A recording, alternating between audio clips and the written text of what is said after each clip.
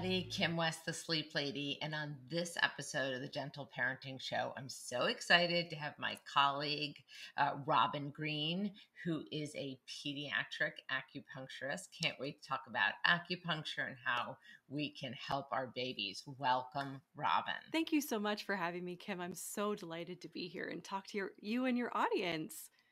Yeah, and I'm excited. Robin is also, her work's going to be featured in my upcoming book, the Sleep Lady's Gentle Newborn Sleep Guide. And but in this podcast, we'll get a chance to dive a little bit deeper than we could in the book. And so let's start off by talking about how does it work, pediatric acupuncture, like acupuncture with babies, and do you use needles, or how does it work? Great question. And a lot of parents are probably a little skeptical or a little worried about the idea of children, babies, needles. So I just want to reassure Mm-hmm. them first thing that when I say pediatric acupuncture, what we're really talking about is stimulating the acupuncture points. And that can be with acupressure, it can be with phototherapy, it can be with needles. So there's many different ways that we can stimulate the acupuncture points without using needles at all, so that it's very Okay. safe, very gentle, Phew. and very effective for babies. And when it Mhm. comes to pediatric acupuncture, it's nothing like an adult visit at all. So when you think of an adult acupuncture visit, you go in and, you maybe talk to your acupuncturist, you lay on the table, they place the needles, and you rest for, somewhere between 30 and 40 minutes.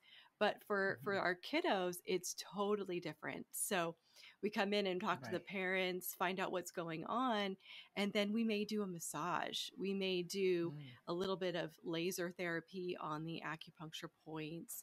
In older children, we may bring in the needles. And when we do, it's very quick. So children's bodies have so much energy dedicated towards Mm-hmm. growth and development, which means Mm-hmm. they don't need to rest with the needles for 30 minutes for them to be effective. Mm. So even the youngest child or even a baby, we might do in and out. Like we Right. literally tap it in, take it out just like that, really fast and simple.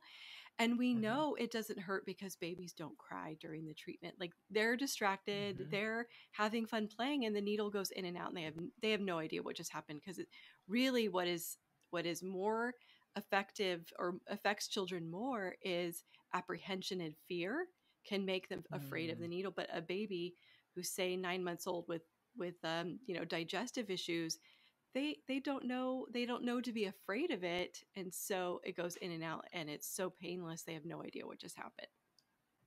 Awesome. Well, that's a huge relief, I'm sure, for lots of listeners. So, so many questions. So, how about age? What is the age range, or how early could you get started?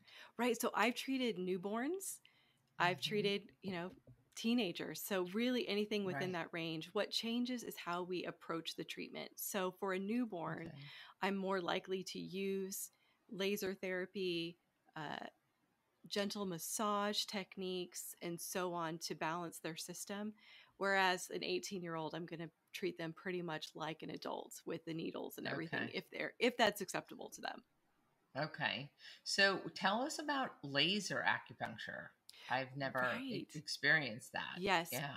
Phototherapy is an incredibly powerful modality. And usually we use blue and red lasers, and Hmm. we simply apply them to the acupuncture point in the same way we would a needle, except it's just phototherapy. And the photons from light actually stimulate your mitochondria. We can actually measure those photons up the meridian. So if I apply a laser here, we can actually measure the light coming out of the end of the meridian up here. It's really Wow. incredible. So we know that the lasers actually can affect the entire acupuncture meridian. And Hmm. it's so easy, gentle, and effective for kids, and adults love it too. So it's a great Mm. tool. So if you're looking for a pediatric acupuncturist, one of the things you can ask for is, do you use phototherapy on the acupuncture points as a modality instead of needles? And that is one of the most well accepted methods for Hmm. children today. Hmm. and probably gentle and less nerve-wracking for the parent who might still be worried about the needles. Right. And, Yeah. honestly, it's like the kids love seeing, like, especially on when I do laser on the hand, it lights up your hand. And so sometimes we'll turn the lights off in the room, and it's like we make it Oh. fun. The Yeah. pediatric treatments are always fun and playful and going with the flow of the child, so that it's a good experience, because we can't heal if we're crying or upset, right? Right. So Right. So, oh, that sounds amazing. I'll have to try that, and maybe next time we see each other. yes. um, so let's go, because I'm thinking way down the road, like, well, which types of ailments are best for laser, or why don't we first talk about what are some typical symptoms or ailments that you treat with acupuncture that are really wonderful to be treated Yes, with great acupuncture. question. So, in the Mm-hmm. early stages of life, Mm-hmm. we help with colic, with Mm-hmm. failure to thrive, Mm-hmm. any kind of digestive issues that are going on, if your baby is constipated or having loose stools, sleeping issues. Um, like, sometimes children come on and their nervous system is just really sensitive, and so, like, they might Yeah. respond to ambient sounds very much disturb them, or they have trouble settling down and getting into a deep sleep. So even at the youngest ages, we can use something as simple as an ear massage to stimulate the parasympathetic nervous system and drop them into a deeper restful state. Then as children get older, they get into the school years, we Mm-hmm. might treat them for anxiety. We might treat them for, again, digestive issues come up a lot, Mm-hmm. learning problems, focus, ADHD symptoms, and things like that. So really anything we could treat an adult for, Right. we can treat children for as well. So, and I would imagine when you said digestive disorders, that might be things like reflux, milk protein Yes. allergies, those kinds of things.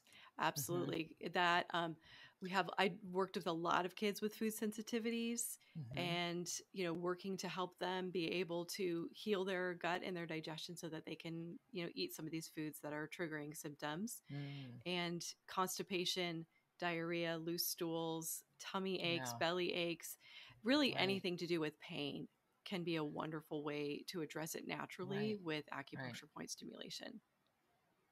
Okay. So, and then same with colic, also acupressure. Yes, acupressure, Mm-hmm. massage. We also in the young stages we look at mom and baby as a unit. They're Mm-hmm. together. So really Mm-hmm. the treatment principles focus on both how can we support mom and her digestion in order to support baby and their digestion to ease colic and other symptoms like that. Mm-hmm. Amazing.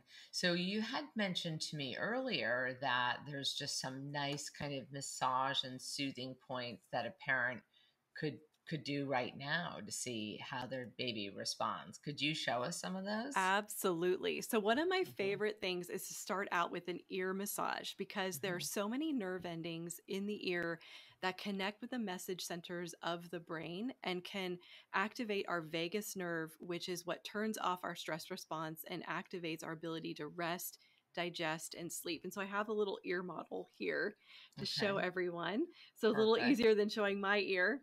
Yeah. And so what we do is we just kind of start at the top and we Hmm. just massage down the ear By the way, like are the this. is that the same way we would do it on our own ears as adults? Yes, exactly. Okay. So people can follow along Perfect. right now. Then we Okay. massage the earlobe, Uh-huh. and then you want to massage the tragus, or the triangular fossa here, and then we Hmm. massage down these parts of and I'm just going in circles. It's not, just very gentle. Hmm. You want to have firm but gentle pressure. We don't want to do it so hard that our baby's like, pulling Yeah. away from us, because Right. really this should feel good to them. So then we go down here, and then we get into the concha here, and you just kind of stick your finger in and do a little massage around the concha. Now this section right here, this is called Uh-huh. the helix root, and Yeah. right there, Hmm. let me see if I can get the picture I up see closer. it. Right there, this spot is one of the strongest points for stimulating the vagus nerve. Mm. So if you only did one thing on the ear, I would recommend massaging right in here. Mm. So when you're And feeling stressed, anxious, whatever.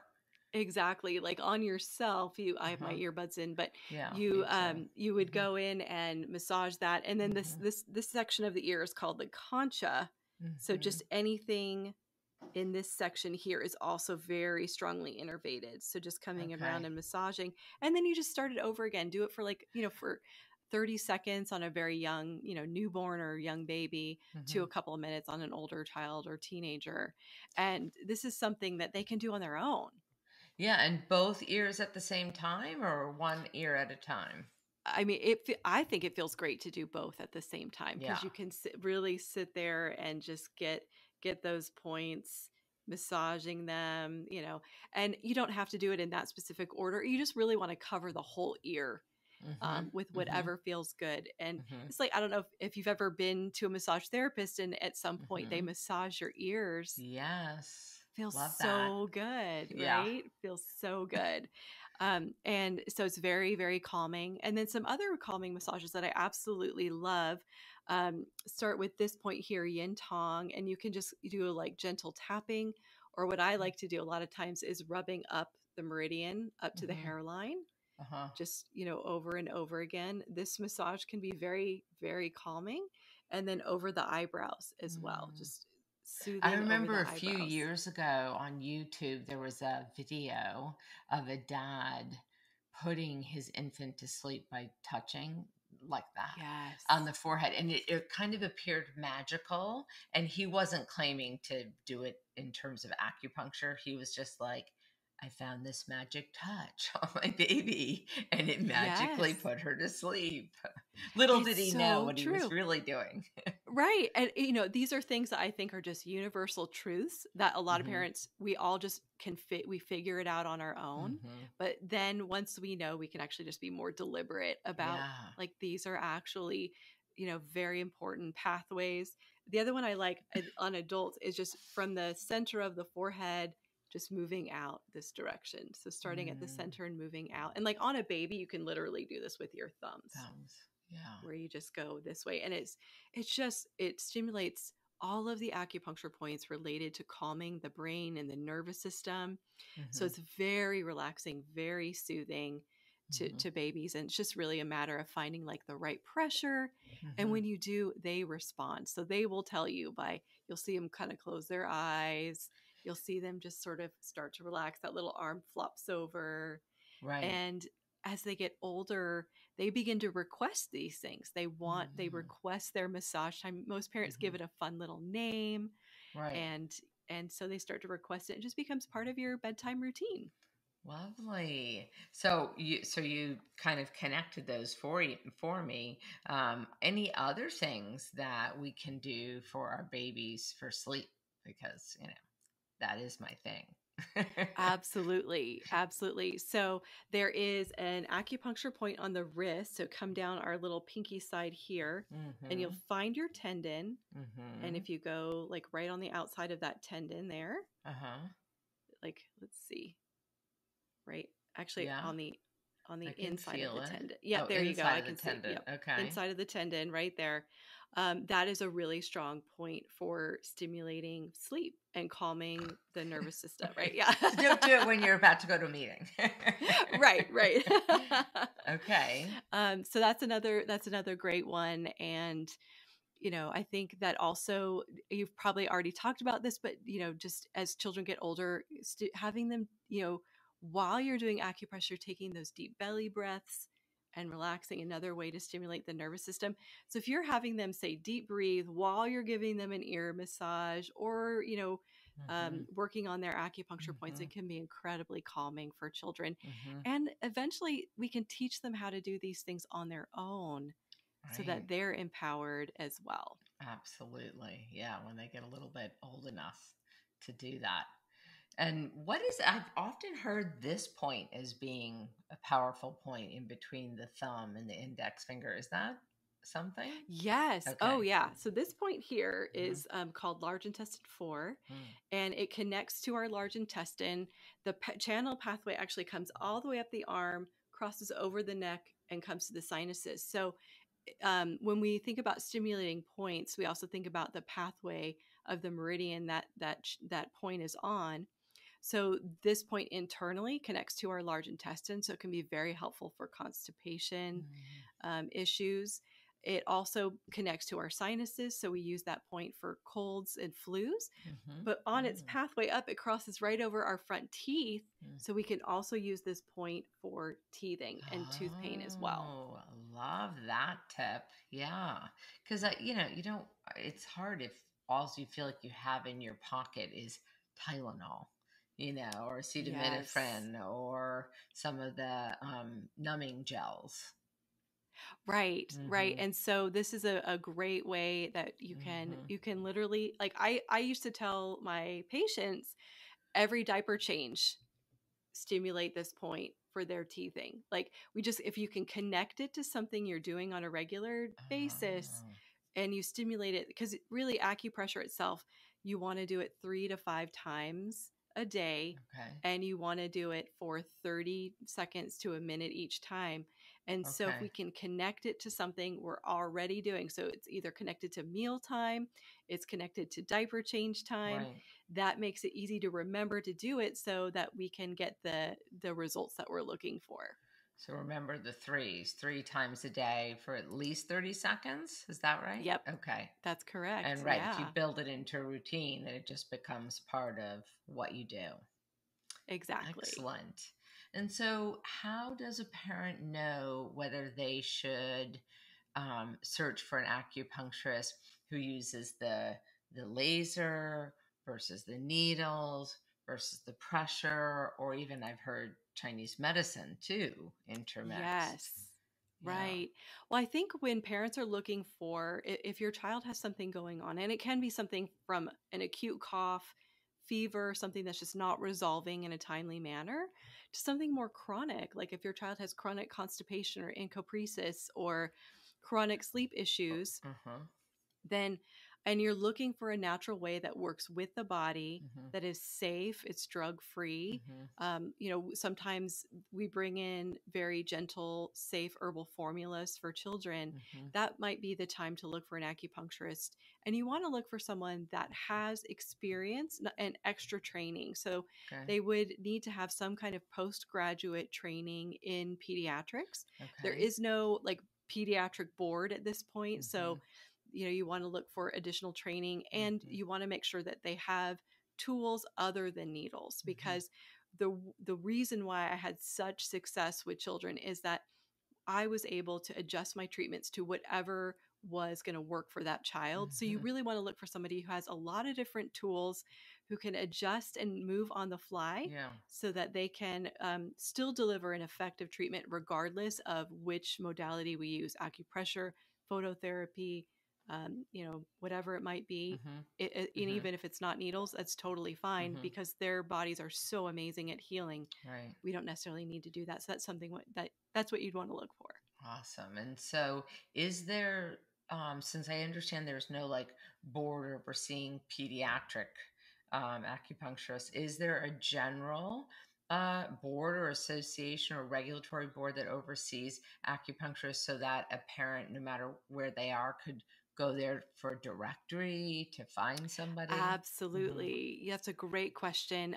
So they would go to nccaom.org, and Okay. that is the national certification. So our national board licensing. Okay. If they have an NCCAOM designation, in their credentials, you've got someone who has, passed, a rigorous testing and Hmm. is going to be able to, deliver exactly what you're looking for. Mm-hmm. Mm-hmm.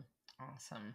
And so, I thought I heard you say that if I were to come in with, let's say, a 3 or 4 month old who's having Hmm. a hard time, maybe has like eczema and reflux and lots of crying and sleep disturbance, and I was the parent, I would have to also be treated too often since we're like a Well, dyad. we Mm-hmm. absolutely. So a lot of times we want to work with mom and baby together, Mm-hmm. because there is, in Chinese medicine, we call, there's we are handing over some of our own imbalances to our baby. Mm-hmm. It's not our fault, like it's just part of the sort of transfer. Yeah. We think of it as like a transfer of our essence to our child, Mm-hmm. good or bad. Mm-hmm. And if we have our own health struggles, a lot of times those will um, be transferred to our baby. Mm-hmm. So by treating mom, we're also treating the baby, and by treating the baby, we're also supporting mom. So together, that to me is my ideal, to be able to treat both. And regardless of whether you're breastfeeding or not. Yes. Okay. Yes. That makes sense. Right. Even just sort of, Yeah.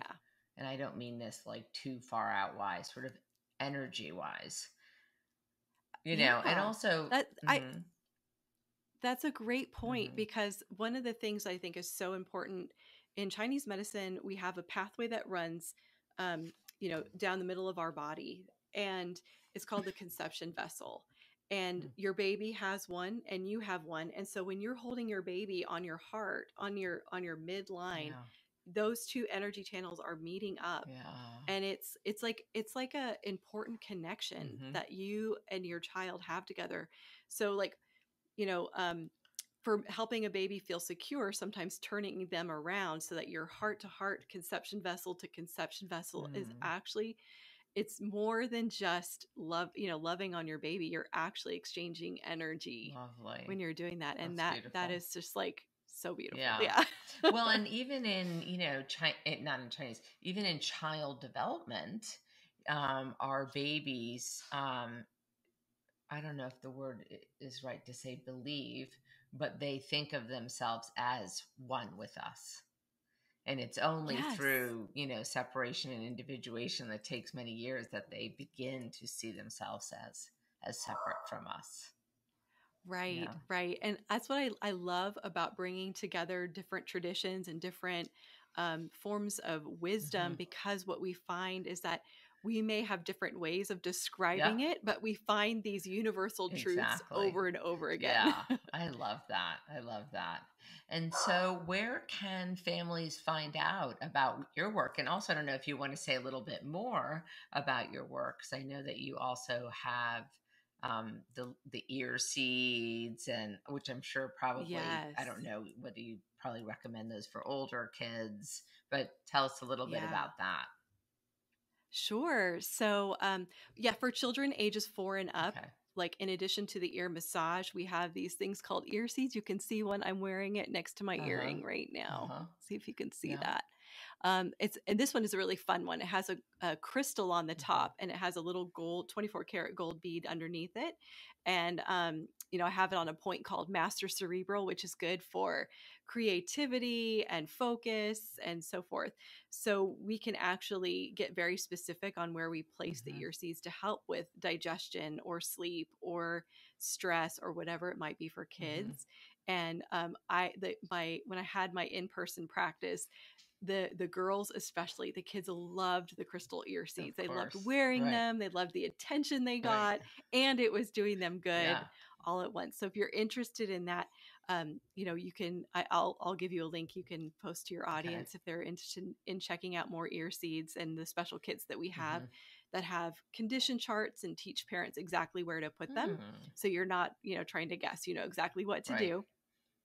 And then Fabulous. I also work with clients one on one, and now I do it all remotely. So I work with a lot of children with eczema, asthma, allergies, digestive issues, a lot of food sensitivities, and behavioral issues. So I'm able to balance the meridians and support the body's healing mechanisms in a different way, now using the TCM and Chinese medicine skill sets I have, plus adding on some additional, supportive modalities, and we're able to, help these kids so Okay, much. so can you give us an example? Because if you're working with someone like on Zoom and you can Yes.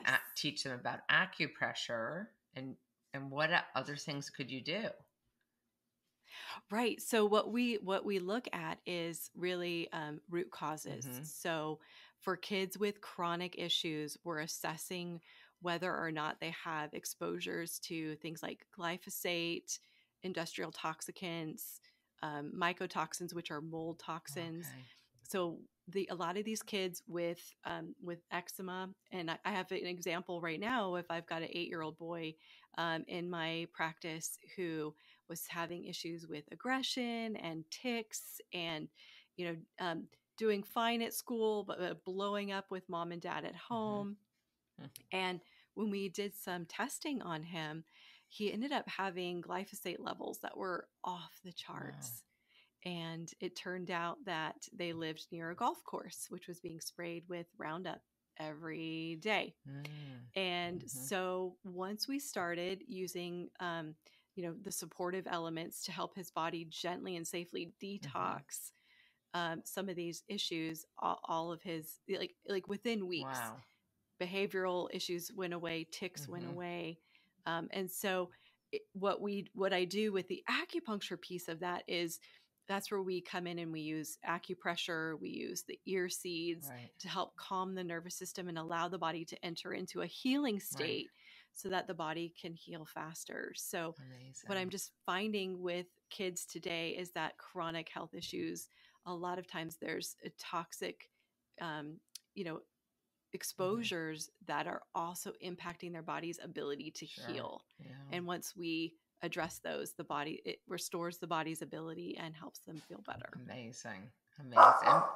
Oh, sorry about that. That's my little doggy. He had something to say about that.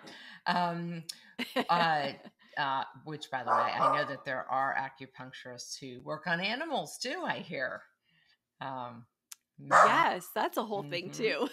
And so, where can listeners learn more about you, your work, and your consultation services?